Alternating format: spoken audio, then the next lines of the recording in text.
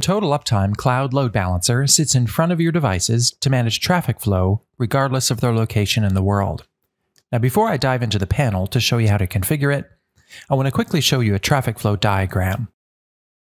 Let's assume you have a couple of devices at a major cloud provider and another device on-premise. To distribute traffic to these, Total Uptime sits in front of them. Their IP addresses are entered into our panel so we know where to route traffic, and we add a monitor to each of them so we know about their availability. We then choose what ports and protocols we want to allow through so the remainder can be firewalled, and then we publish it to the internet on a Total Uptime Cloud IP. Now we can configure DNS to use the cloud IP, and all user traffic is now naturally drawn into the nearest Total Uptime point of presence. Because we know the status of all the devices, we can route traffic accordingly based on availability, load balancing rules, and so on. I will now show you how to configure this in our panel. In the networking section, we'll go to the configuration builder and click to add a new pack. We'll give it a name. And once I hit save, you'll notice that it creates a default structure with the default server group. To the right of the default server group, I will click Manage, and we can add our servers. I'll name the first server New York 1 and give it an IP address, and then save it. And I will now edit this server and then go to the Ports and Protocols tab to specify what I want to allow through. I'll add HTTP 80 and SSL 443. Everything that we don't add is firewalled by default. Now, back on the Settings tab, I should select a monitor to accurately determine when this device is online. Something as simple as a ping check or even a TCP port check is a good idea. You can also create your own custom monitors in the Monitor tab.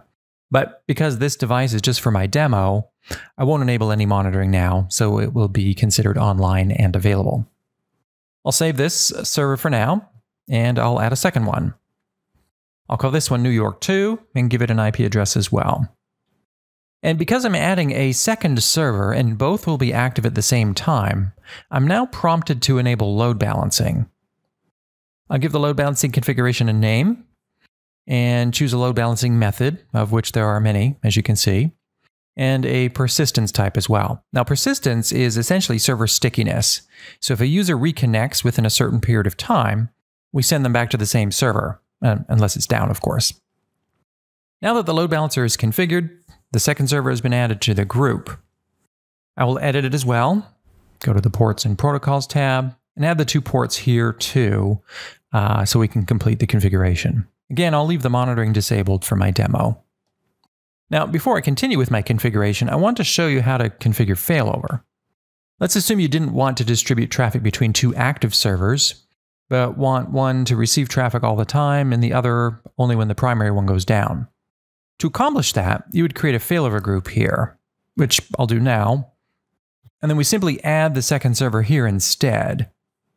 Now, because this is a load balancing demo, I'm going to leave them both active right now.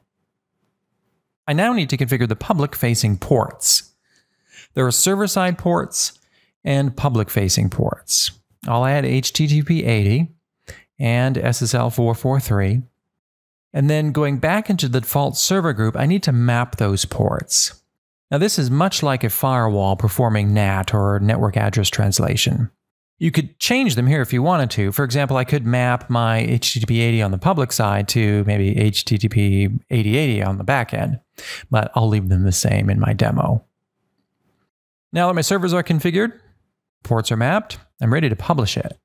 This makes it active on our platform. So back on the main page of my pack, I'll click Publish, choose an IP address, and it is queued for deployment. Keep an eye on the banner at the top, which will let you know when it's done. And then you're ready to start testing. You can either do that by modifying your host file on your local machine, or just updating DNS. If you need any further assistance, check out the Total Uptime knowledge base, and of course, you can always contact our support team as well.